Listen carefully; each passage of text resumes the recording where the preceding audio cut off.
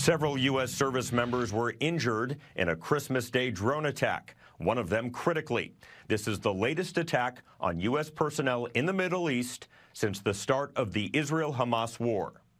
President Biden leaving the White House to spend Christmas at Camp David, but his Christmas turned into a working holiday. The Pentagon says on Christmas Day, the Iranian-backed militia group Kataib Hezbollah launched a drone attack against coalition forces in northern Iraq, wounding 3 U.S. troops, 1 critically. The president, in response, ordered airstrikes against the group and others affiliated with Iran.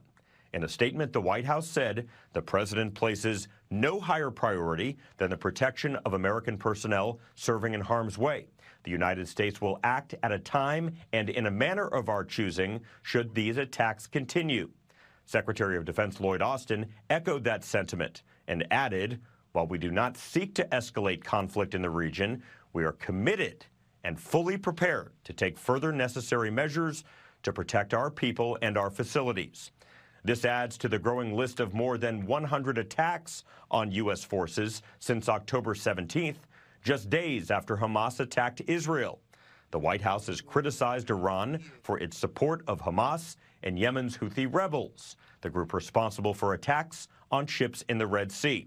Some lawmakers, though, think a stronger message from the United States needs to be sent. What we've seen is put 2 aircraft carrier strike groups into the region. That's a massive show of military force.